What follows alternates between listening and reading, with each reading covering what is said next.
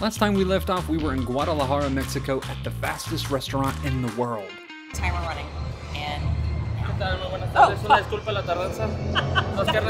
Oh yeah, before I forget, in case you're new around here, we're Chris and Sara, and we're currently driving the Pan American Highway with our dog Kramer. Currently, we're in Mexico, heading south to Argentina. And we're saying the Pan American pretty loosely, but you never know where we're gonna end up. Today's a rather short drive from Guadalajara to Guanajuato, Mexico. 273 kilometers or 169 miles for our American friends. It normally takes 3 hours to get there, but in our truck, we're just gonna say 4 to play it safe.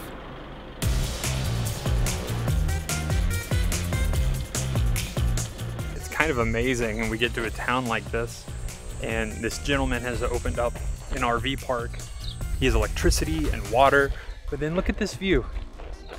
Like we're sitting right above the city. It's only a 10-minute walk to downtown and our truck is just right here. It was funny because I went to go use the restroom, which is over here, and there's stickers of all these overlanders who have stayed here before. It always blows me away, the hospitality of somebody opening up their place, and we can stay here and it's safe and for the most part pretty quiet, which is really appreciated. You know, we haven't plugged the truck up in forever, and so we're just plugging it up because, you know, why not? This is awesome. What a beautiful, beautiful setting. yeah, check it out.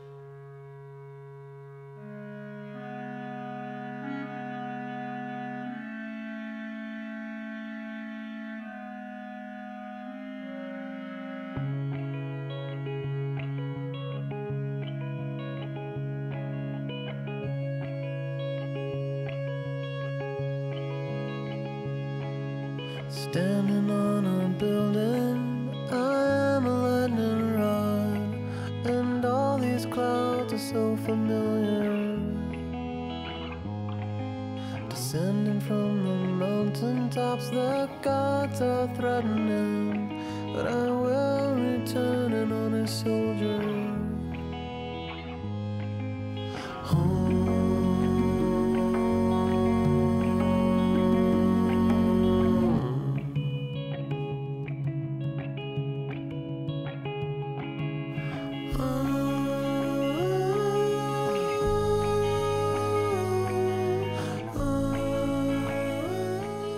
I don't know about you, but sometimes our travels can start to blur together. And every now and then, we stumble on a place that reignites our sense of wonder. And Guanajuato, Mexico was that place. It made us feel like we were traveling for the first time and seeing something new. Steady on this high rise, like every lightning rod, and all these clouds are boiling over. Swimming in adrenaline, the sky is caving in, but I will remain the honest soldier. Home.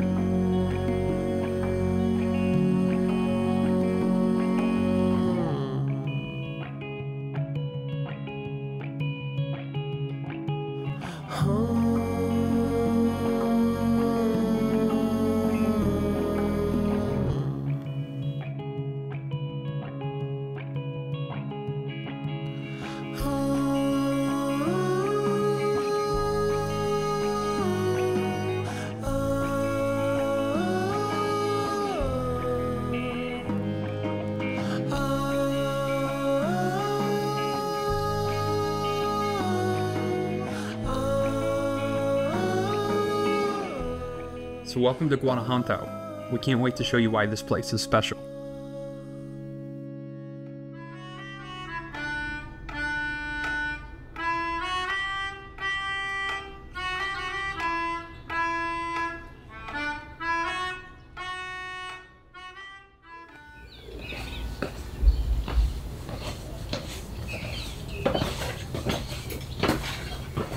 So this is known as Kissing Alley. The legend goes that a wealthy family lived in this building and their daughter, whose bedroom window looked out into the alley, fell in love with a humble miner in the building next door. Apparently, they would kiss across a tiny little alley. Unfortunately, the girl's father found out and, in a fit of rage, killed her. That was an overreaction. Yes, it was. Overcome with grief, the miner threw himself to his death in the alley below. Think of it as their version of Romeo and Juliet. Man, it's a bummer. We wanted to come here because it shows just how narrow these little alleyways are. The city is so old and so beautiful, and it's part of what makes it so quaint. Yes, it's a quad burner getting around this place, but it's so pretty, and it's just something from a different era for sure. This is so narrow. So those are the two balconies, the ones with the flower pots on it, and then the ones with the green. I'm like 99% certain that's the right one. You can pay to go up inside. I think it's like 50 to 100 pesos. And I guess one person can go one side, one person can go the other. You can kiss. Chris, I love you, but you can kiss me for free later. You heard that here first, folks. Come here. The buildings of Guanajuato hug against the hillsides and curve into tiny little alleys below. This colonial-inspired city in the mountains of central Mexico was once a thriving silver mining town. Today, it's a vibrant tapestry of colors where every street and building bursts with life and history. So Guanajuato has this very impressive tunnel system. It was built in the 1800s, and it goes all under the city. It was actually built by engineers similar to how they built the mines in the area, but it was to help the city from flooding because the river here would flood every spring and it would just mess up the town, and then they built these tunnels to help it. But then later on, they ended up building dams, and so the tunnels are kind of useless now, except for they have repurposed them for cars, pedestrians, bikes.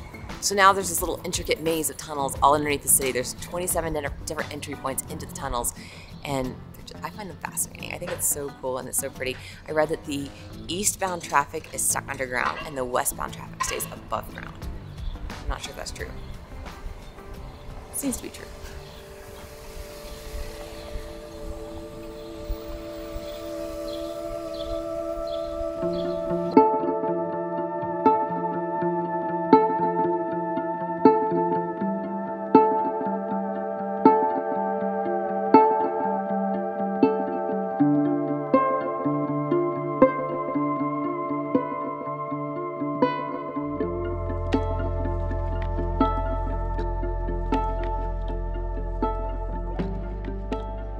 Okay, so this is shot on the iPhone because we were just taking a night off from filming.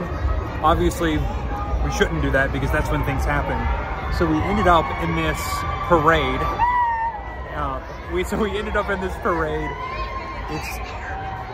It's for the celebration. It's for the holiday Day of the Kid. I love it. I absolutely love it. We were wondering, we're like, why is Spider-Man with Bluey, with Mario, like all of these different like kid icons, and here we go.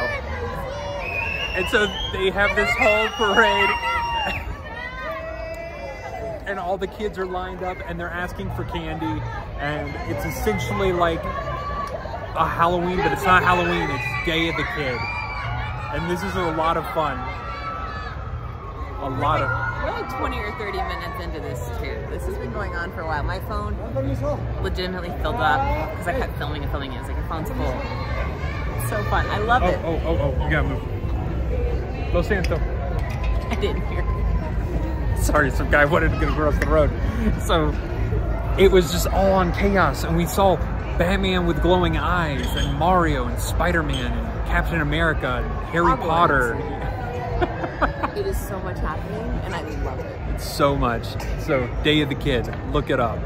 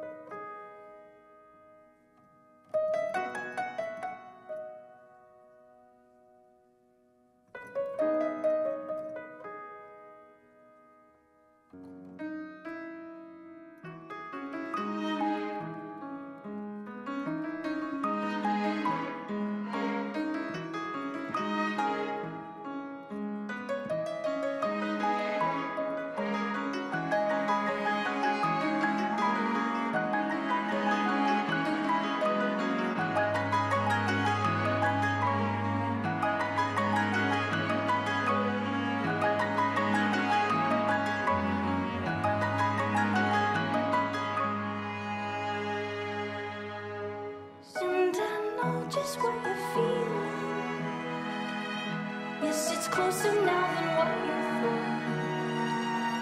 No more splitting, no more leaving. For it's me I speak directly. Yes, it's me I speak directly. And it's me I speak directly.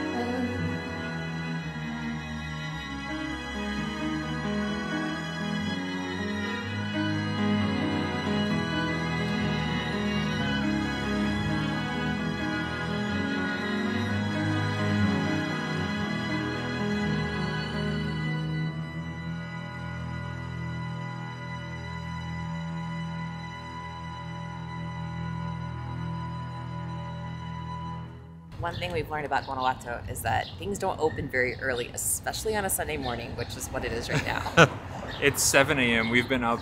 It's 7:30. We've been up since 6, and like we're fading really fast. We've been up early. We got up at 5 something. Yeah. We've been up a long time. But we're fading really fast because the coffee shops don't open up until at least 8. But we did find a bakery. Yeah, it's the only thing we could find that was open. We were hungry. I still need coffee. Haven't found coffee yet. But we got 3 different things because some of them were not familiar to us. Naturally, we had to get a donut. And then we got this little one. I'm not sure if it's sweet or savory. I'm guessing Show it to the it's, camera. Show it. Oh, this? I don't know if it's sweet or savory. We'll find out soon enough. And this one, no idea what it is. I saw it across the room and I thought it was a giant pita. It is not. It's coated in sugar, but this is the biggest pastry I've ever seen in my life. It's like a giant sugar cookie pita. See how it's kind of flaky on the bottom? Breakfast of champions. I don't know what it is, but I'm very excited.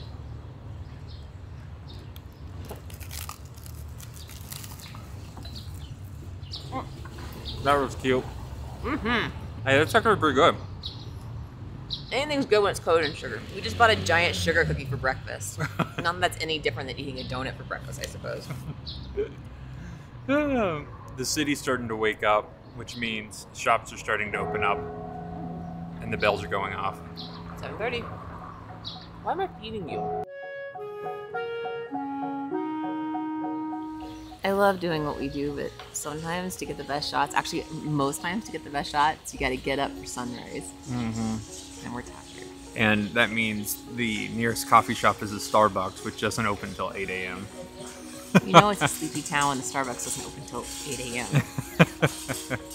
But man, it's coming alive. We are sitting here waiting for coffee. We've been up and moving about. We've walked miles already. Yeah. Not even 8.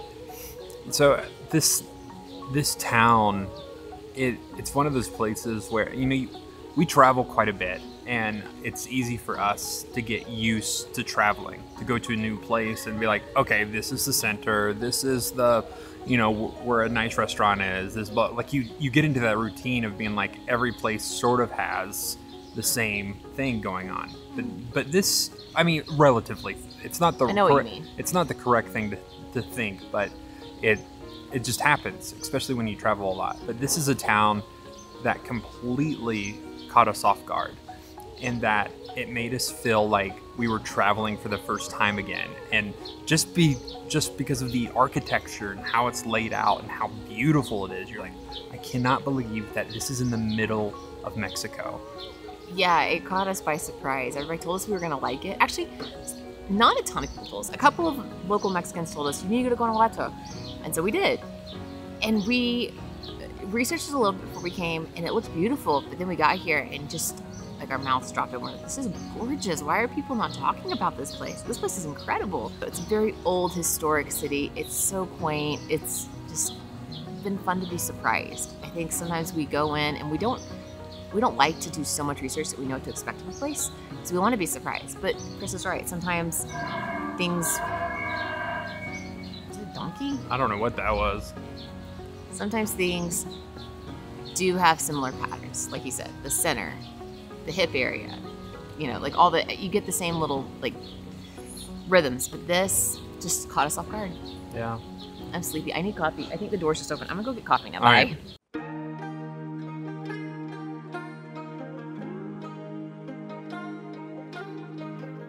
We have reached the top of the hill in front of the monument that overlooks the city.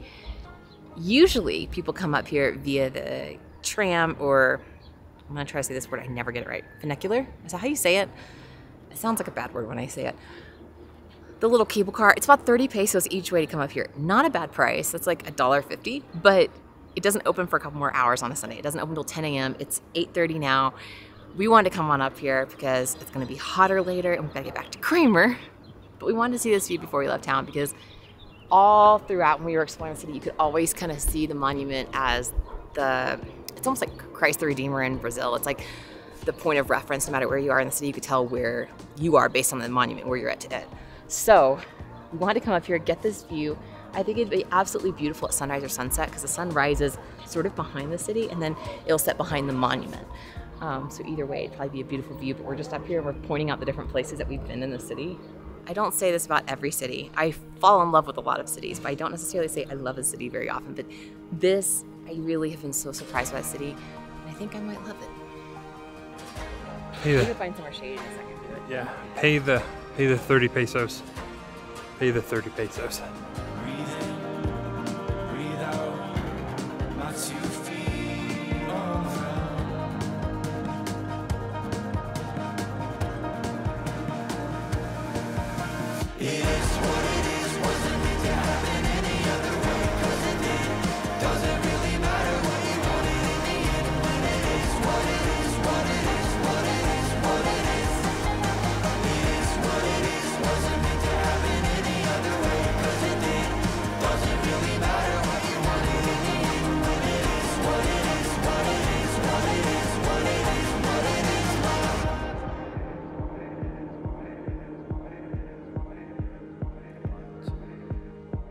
For behind the scenes and extra content, you can head on over to our Patreon community. Otherwise, be sure to follow on Instagram or like and subscribe here. It really helps creators like us.